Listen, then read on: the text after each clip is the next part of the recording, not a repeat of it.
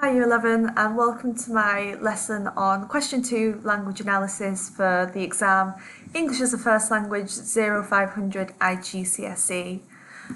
So in this class then we're going to cover the basics of language analysis, looking at how to select relevant quotes, finding images, analysing word connotations and how to actually write that all up. Some instructions then for how to complete this class. As you watch this video, there is a worksheet that you guys need to complete as you watch, and then submit that to me on Teams by Tuesday the 4th of February at 8 p.m. So please notice that deadlines, if they are missed, parents will be informed. You should take this work just as seriously as you would do a normal class, a normal assignment. You're going to have 3 assignments per week with corresponding classes, and those classes are designed to take around about 2 hours. If these classes are taking you much longer than 2 hours to complete, then please do let me know so that I can adjust my timings and try to make this more manageable. On the other hand, if you find that they're not really long enough or you need more material or more help, let me know and I can improve them. So let's start off then just by taking a look at where to find all of the relevant materials for however long we have off school. So firstly, if you go onto our Teams page and then click onto Files, you can look at the beautifully named folder ! Coronavirus classes. And that's where you're going to find everything for the next 2 weeks. And beyond if we're off for longer, who knows. So click on week 1 and then it's organised by lesson. Like I said, you're going to have 3 assignments per week, so 3 lessons per week, and you go on lesson 1. Here are all the materials for this week's lesson. So firstly, the worksheet that I told you about is called 0 Class Instructions. That's the most important one that you guys have to have. Because that's what you're going to submit to me on the assignments page, which I'll show you in a second. On there you've also got the PowerPoint that I made, you've got the insert, which are the texts, the question paper, the mark schemes, and an exemplar answer, an example paragraph of the kind of thing that you could write. So if you haven't already, please open up 0 Class Instructions, that's our worksheet. And when you do, it's going to look something like this. So at the top it's going to say week 1, lesson 1, and this here is a repetition of my instructions. Task 1 is simply to access the video. I am going to upload them on Teams, YouTube and Yoku, so hopefully between those 3 different platforms you can find a way to stream it really fast without playback issues. Task 2 are kind of note making that you have to do as you watch the video, and tasks. So you can see it looks like this, and this is all going to match up to the video that you're watching right now. Then after you finish watching the video and you finish making notes, you're going to actually complete the language analysis question, and you're going to type that up here, and you're also going to do some partner work which I'll explain later. And then all of this is your assignment, and that all needs to be submitted by Tuesday at 8 p.m. So that is the note making, that's the practice response, and that is the peer feedback. That's all due by tomorrow, Tuesday at 8 p.m. So once you've done that, you guys are going to submit that to me on Teams. Really simple, just click the assignments tab on Teams right here, and then select the correct lesson. This one is going to week 1, lesson 1, and you will be able to submit it to me there. If you've got any problems, if it doesn't work, please send me a chat on Teams and I can help you out. If for any reason you think you're going to miss the deadline, then please send me a chat again and we can try and come to an arrangement. Any problems, any compliments, anything that you want to say, you can let me know. If you're not enjoying the lessons or you want me to change anything, like I say, please do let me know and I can do that. Right, so let's get started with the lesson then. So firstly, as always, we are going to begin with a do now. Let me move my face. We are going to begin with a do now task. So you are going to figure out what are the most important words in the sentence above and why. So just underline them or highlight them. That's all on your sheet. You can find it right here on the do now section. What are the most important words in the sentence above and why? Please pause the recording now and do the do now task.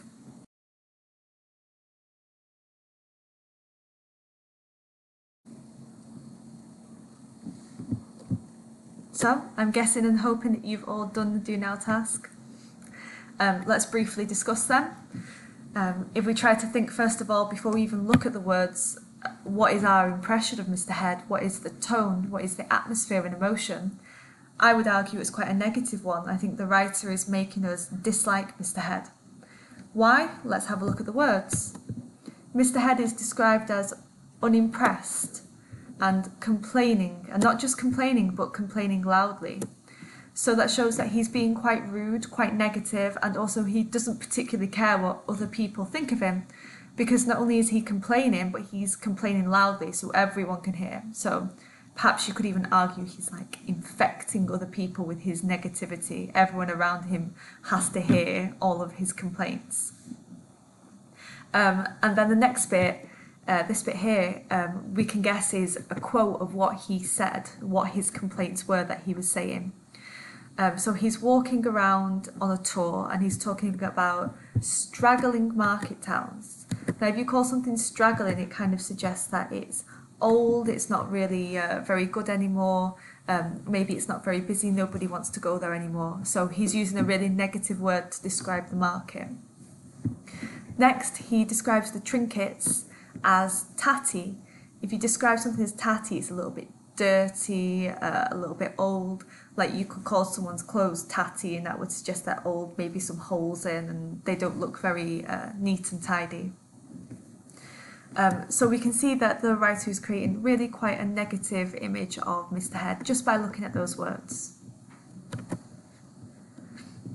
So next then, let's review what is a connotation.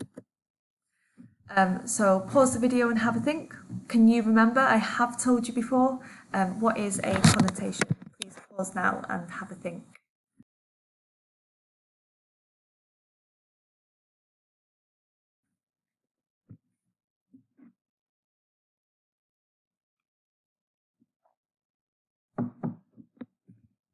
Hopefully you remembered, but if not, here's the definition.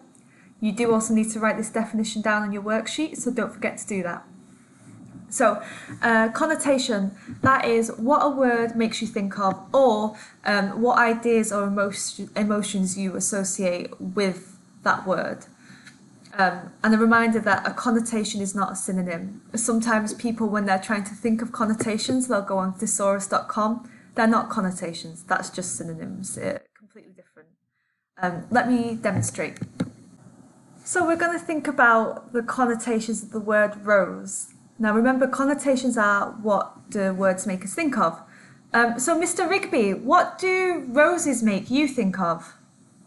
Love. Love. Okay, awesome. Anything else, Mr. Rigby? Romance. Romance, yeah, he's obviously thinking of me there. Anything else, Mr. Rigby? Thorns. Thorns. Why do you say thorns, Mr. Rigby? Because roses have thorns and sometimes love hurts. Sometimes love hurts. Oh, interesting. So we could link the idea of thorns to pain, and then actually Mr. Rigby's taken it one step further. He's thought about the effect, and the effect there is to show that love can hurt sometimes. Anything else that roses make you think of, Mr. Rigby? Valentine's Day. Ah, Valentine's Day. Anything else? England. England, ah, interesting. Why do you say that? Because it's the national flower of the UK. Ah, it's the national flower. So maybe an effect there might be to be patriotic. Anything else, Mr. Rigby? No, leave me alone. No, leave him alone. Okay, I think he's going to put his headphones back on now, but I've still got some more ideas. I might also talk about passion and also perhaps danger. Because like thorns, the colour red could symbolise danger, right? So we've got lots and lots of connotations, and we've also started thinking about the effect. So perhaps the effect of having the rose as a romantic symbol, that might be to have the effect to create a loving atmosphere. That totally didn't save. I think you can remember though. Really, the effect is going to depend on the rest of the paragraph, right? It depends on the context of what you're reading. So if you're reading a love story and it mentions roses, you are going to think romance, love, Valentine's Day, maybe passion. But if you're reading a horror story and there are red roses outside the bad guy's house, then you might start to think danger, pain, and think about the associations with the colour red and the thorns. So there aren't necessarily right or wrong connotations, and connotations don't always remain the same. It's going to depend on the story that you're reading, so make sure that you're paying close attention to the tone and the atmosphere of the whole text, and that will give you ideas of what to say. Okay. Moving on then. So we've thought about connotations and we've reminded ourselves what they are. Can you remember how to actually write that down in a sentence? If you were going to talk about connotations in the exam, how would you actually do that? Well, basically you do it like this. Here's an example. The noun angel has connotations of purity, innocence and heaven, which shows the writer's sympathetic view towards the girl. We can see that the structure here is the word class, adjective, verb, noun, adverb, etc. And then you put your quote, has connotations of, and then ideally list 3 connotations. It's a good number. So the noun rose has connotations of love, passion and danger, which shows that love has many sides to it. It can be wonderful and uplifting, or it can cause us extreme pain. So then you put the effect there. Using this structure, I want you guys on your worksheets to have a go at thinking about the connotations of these 5 words, and I want you to write them up in full sentences. So the words are snow, twinkle, clench, stretch out and snarl. The section on your worksheet, in case you guys can't find it, is right here, and make sure you're writing it out in full sentences. So please pause the video now and do that task for me. I'll do an awkward sip of my cup while I wait for you guys to pause.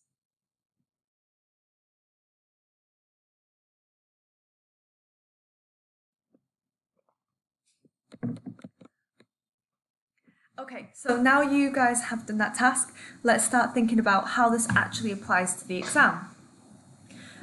So this here is an example of a question 2.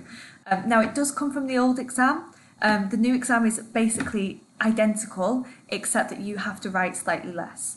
So whereas on the old exam, on the examples that we're going to look at, pardon me, on the examples that we're going to look at, it will say instead 4 images, right? Bear with me for 1 second. It will say 4 powerful words or images, blah, blah, blah. We are instead going to think about 3 per paragraph. So the old exam wanted you to talk about 8, the new one wants you to talk about 6. Before we take a look at the question, let's actually just stop and read the extract first. Let's read the passage then, and remember that each passage starts with a little summary in italics. Make sure you read that, it's the most important part, and it will help you to understand the extract if perhaps it gets a little bit confusing as the text goes on. Al, not AI, Al, A-L, the owner of Honey Hotel, wants to attract new business to his hotel and hopes that his competition winner will help him. So you've got Al, who owns the Honey Hotel. He wants to get new clients into his hotel and he's put on a competition to help him do that. So now we start. Al waited at the airport, unusual for a hotel owner. He wanted to impress these guests. Besides, they might have difficulty persuading a taxi to drive as far out as his place. Honey Hotel's remoteness meant a 2-hour suspension-challenging drive each way. Last month, Al had advertised online. Images of classical architecture, legendary landscapes, and his newly extended dining room would entice tourists in more profitable numbers, he felt sure. Struggling to describe his hidden paradise, he'd hit on the idea of offering the chance to stay for free to anyone booking who successfully completed in less than 100 words why I want to visit. There'd been a handful of entries amongst the dozen or so inquiries he'd received. So he's put on this writing competition. Only about 12 or so people have actually even applied, and they had to explain why they wanted to visit in 100 words. Mostly mediocre, his wife had observed. This one's amazing though, she'd said, passing him the name of the winner. Really understands the spirit of the place. He agreed. Reading the winning entry, he'd been entranced by the sensitivity with which its gifted writer staged scenes of ancient civilizations and romantic journeys along half-forgotten sandy roads, conjuring a charming mirage of whitewashed walls, embroidered gowns, and orange trees laced with sunlight. Al had been immediately anxious to meet the winner. M.R. Head. Correcting the poor punctuation, he'd moved Mr. Head and his wife to the best suite, sighing over the half-full booking list. Perhaps Mr. Head could be persuaded to write a glowing review for the website. The week's itinerary had been carefully planned to encourage this. Think so far about what image we're receiving of the place, of Mr. Head, of Al and his wife, how much they care about the business, and now wait for the contrast.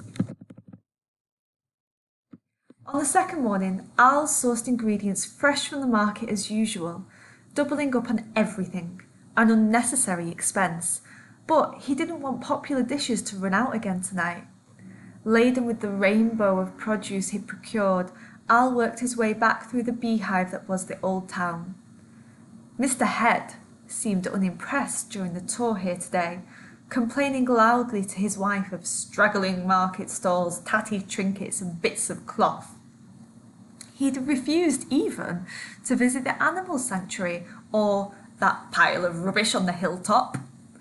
At dinner he'd scoffed at boring plans for the next day, bullying Al into including him on an excursion for a group of whitewater rafters who came back year after year. Other guests said they'd also enjoy a trip on the water, so finally a small coach was hired. Stay on flat water if you like, Mr. Head goaded as the guests piled into the vehicle after breakfast. I'm with the Whitewater Boys. What's Mr. Head's attitude so far? How do you feel about him as a reader? Only later did Al realise Mrs. Head had not gone too. She sat with a notebook under the palms on the hotel terrace. Al worried what to offer her. The coach party had decimated the breakfast banquet. Only later did Al realise that Mrs. Head had not gone too. She sat with a notebook under the palms of the hotel terrace. Al worried what to offer her. The coach party had decimated the breakfast banquet like a horde of locusts. He had only mint tea for his own elevenses, he explained. She was welcome to that. She accepted gratefully, remaining for nearly an hour sipping the tea and idly fussing a stray cat playing around her feet. What's your opinion of Mrs. Head? How does she contrast to her husband? Still later, he noticed her talking with the gardener about his bees, Curious to know more about the health benefits of their honey, saddened that they were threatened by farmers guarding precious crops against other less friendly insects. Al expressed concern that the pain in her neck she'd given as her reason for not joining the others might have been caused by the pillows. He offered to change them for others less soft. No, she smiled. The pillows are perfect. The pain has gone now. Please call me Maria. That evening, Al was so busy, so he wasn't paying full attention when the coach party returned. He caught only snippets of sniggered conversations as guests re-entered the lobby, dispersing to their rooms. Told him. Should have listened. Good job the others knew what they were doing. He noticed Maria listening to one of the rafters in the corner, nodding softly, stopping only to raise her eyebrows and smile apologetically. Why is she smiling apologetically? What are they talking about? The word hospital caught his attention. Al strained anxiously to hear more.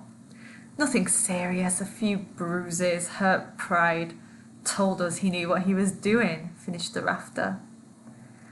So it sounds like her husband has been hurt going whitewater rafting. He was acting like he could do more than he actually could.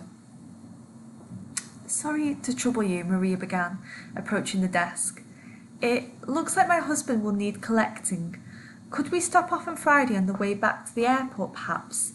I'll sign any forms you require now. It wasn't anyone else's fault. He won't be putting in any kind of complaint, I promise. Relieved, Al received the incident form dated and signed. Maria Rose Head. M.R. Head, he noted. Now he understood. What has he understood? Who actually wrote the winning competition? And who did he think it was? So we realised that it was actually the wife, Maria Rose, who had written that beautiful competition entry, but he had assumed it was the husband. And the husband has behaved very, very poorly. Okay, cool. So, now if we go on to our lesson, we're going to take a look at the first paragraph. So let's have a look at the question itself. It says, reread the descriptions of A, the winning entry in paragraph 4, beginning he agreed, and Al and Mr. Head's visits to the market in paragraph 6, beginning on the second morning. Select 4 powerful words or phrases from each paragraph.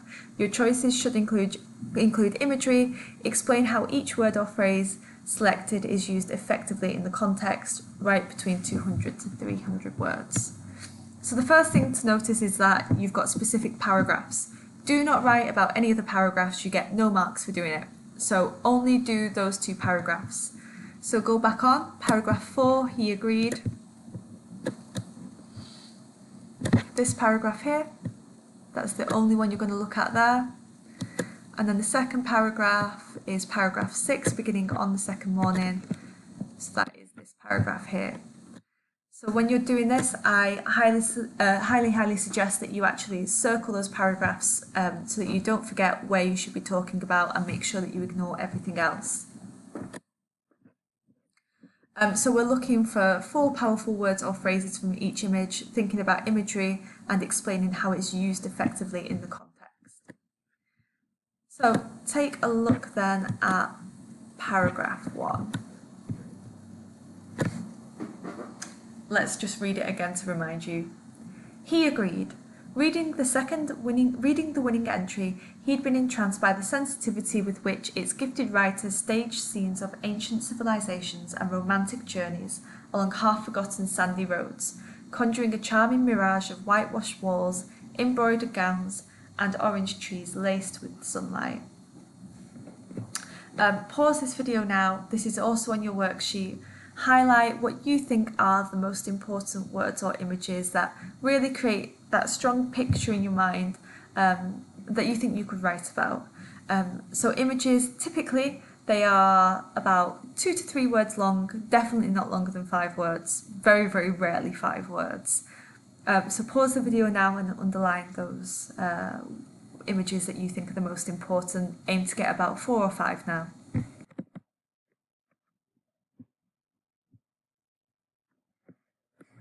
All right, let's take a look at it then. So let's think first of all about what words or phrases we think are particularly striking. To me, the first ones that I see are the word entranced. So the word entranced makes it seem like someone has been hypnotized or that they're under a spell. Let me just type that up.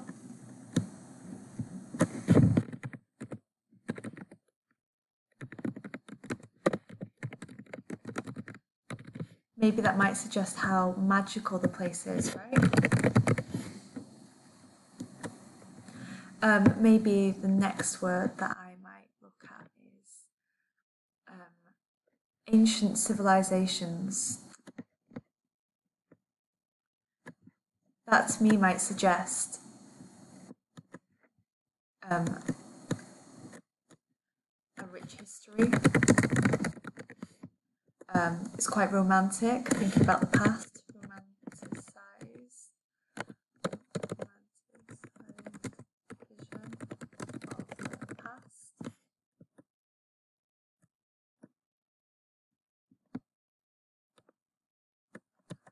Oh, that failed. Anyway, romanticized vision of the past. Next, half-forgotten sandy roads. Again, I think that is a really, really romantic image. It suggests that it's secluded, special, secret. You know, it's half forgotten. It's like only you and a couple of other people in the whole world even remember that this place exists. Conjuring. Oh, isn't that interesting? So conjuring, that's another sort of magical word. So conjuring, you typically conjure a spell. So again, that's kind of related to like witchcraft and spells.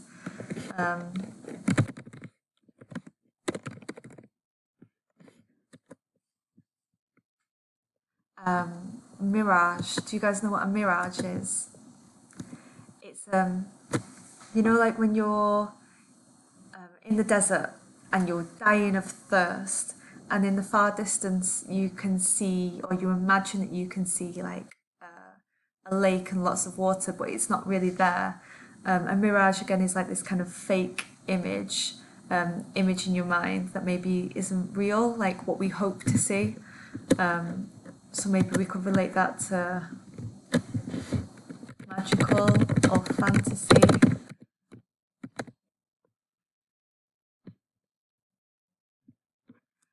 This word embroidered.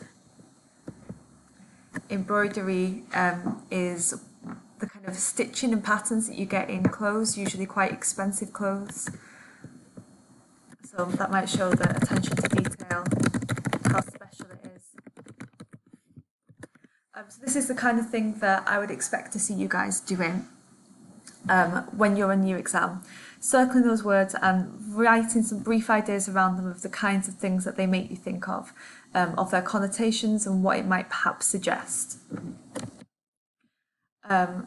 So let's take a look at how the mark scheme actually puts it then. So this is what the mark scheme looks like. Pardon me, let me just adjust my screen. This is what the mark scheme looks like. So it will give a selection of words that it thinks that you could talk about. You don't necessarily have to talk about all of these things or even any of them, as long as what you're saying makes sense, it relates to the text and it's good analysis. You don't need to worry too much about that, about matching the mark scheme exactly. It's just there for guidance.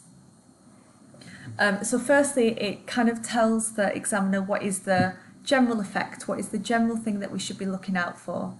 So it says, the general effect is of a bewitching, a magical, romanticised version of the place. So it's magical and it's very romantic. Here are some of the words that you guys could talk about, and this is what the exam board say that you could say about them.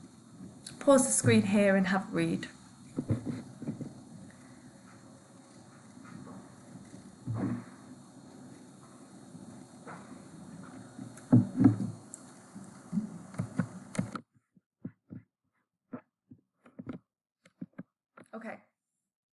Next then, this here is the next paragraph, and let's have a read. On the second morning, Al sourced ingredients fresh from the market as usual, doubling up on everything, an unnecessary expense, but he didn't want popular dishes to run out again tonight. Laden with the rainbow of produce he procured, Al worked his way through the beehive that was the old town. Mr. Head seemed unimpressed during their tour here yesterday, complaining loudly to his wife of straggling market stalls, tatty trinkets and bits of cloth. So same as before, it's also on your worksheet. Can you guys please underline any of the most important words or images and start to think, what are their connotations, what are their effects?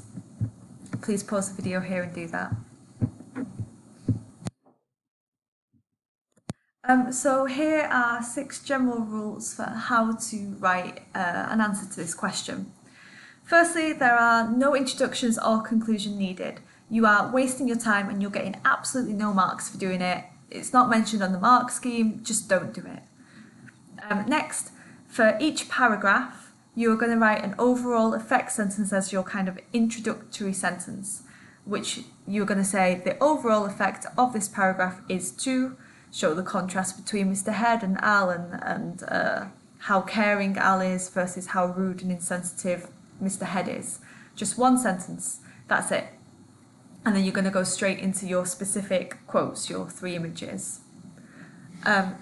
Next, give the point, so state the image or word that you're going to analyse. After that, go into connotations. What does this make you think of? What is the most important word? Why has it been used?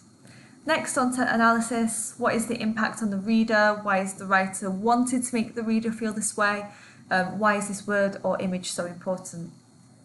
And then finally, it might not always be possible, but a little bit of comparison is usually quite useful. So have a look if anything is being contrasted. Does this image contrast with another image in the same paragraph? Why has the writer done this?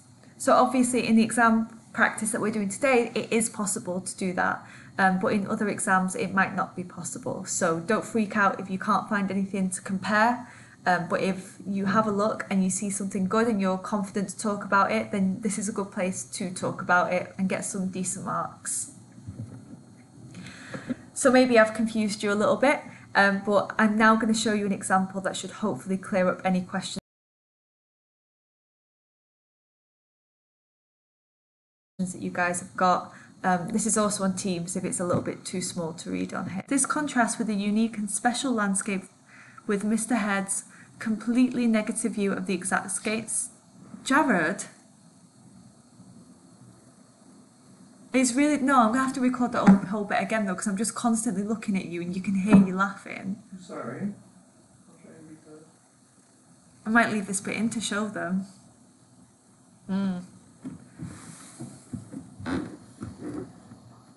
Okay, so now let's read an example paragraph. This is actually the second time I'm reading it out because Mr. Rigby was laughing and distracting me in the background, being very selfish and playing on his Nintendo. Say sorry. Say sorry. Sorry. Yeah. Okay, let's have a go at reading it out again. Hopefully not for a 3rd time, eh, Mr. Rigby?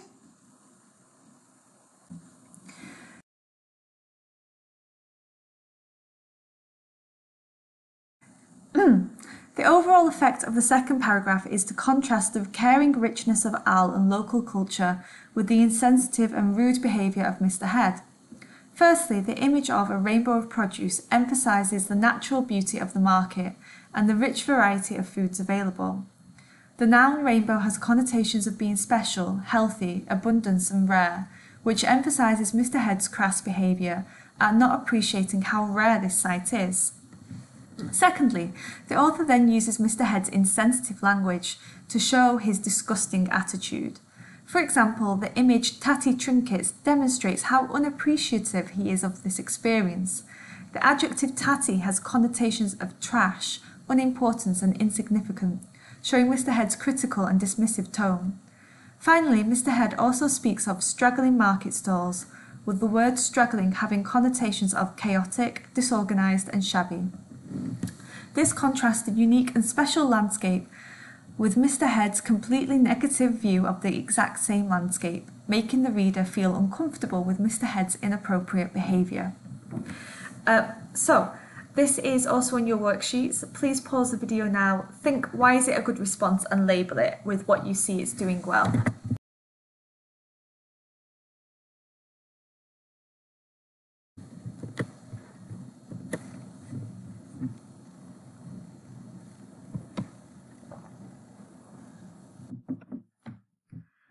So let's have a look then what's good about it. Firstly, notice the structure. This is the structure that you guys should be using. So we start with an overall effect sentence. This tells us the overall effect of the whole paragraph in just one sentence. It's an introduction sentence basically. The overall effect of the second paragraph is to contrast the caring richness of Al and local culture with the insensitive and rude behaviour of Mr. Head. I've said the overall effect, and now I'm going to give 3 examples that show this overall effect. It's good to do it this way so that you're not repeating the effect over and over and over again. It's just a better way to do it. Then in yellow, notice the 3 images, here 4 images that I've spoken about. The rainbow of produce, 3 images, rainbow of produce, tatty trinkets and straggling market stalls. Then in blue, I give the connotations of one word from each of those quotes, here, here and here. And then I also say the effect. Why has the writer done it?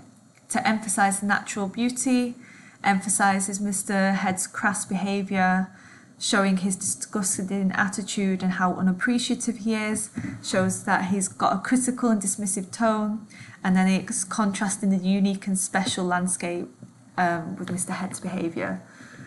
So use that as a structure, and you do one paragraph like that for paragraph 1 and the exact same structure again for paragraph 2. So looking at writing it then, here are some effect sentences that you can use to help you show that you're about to give the effect. This shows that, this may demonstrate that, this implies that, this may mean that, the effect of this is, the effect of this image is to display that, blah blah blah. Use these sentences to help you when you're writing. Here's a little bit of extra help if you're really stuck. This here should all be one paragraph, so don't have it as 4 different paragraphs. This is all one paragraph. So if you need this, then please do pause the screen here to help you as you're writing.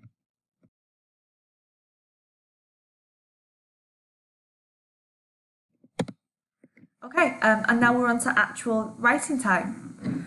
So please give yourself 40 minutes, don't go over. Aim to write for about 20 minutes per paragraph.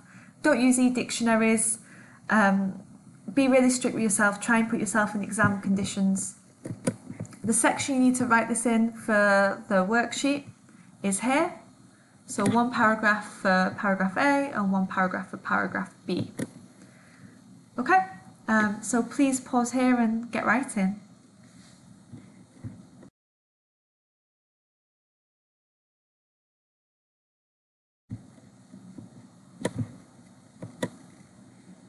Okay, so now that you've finished writing, I want you guys to give each other some feedback.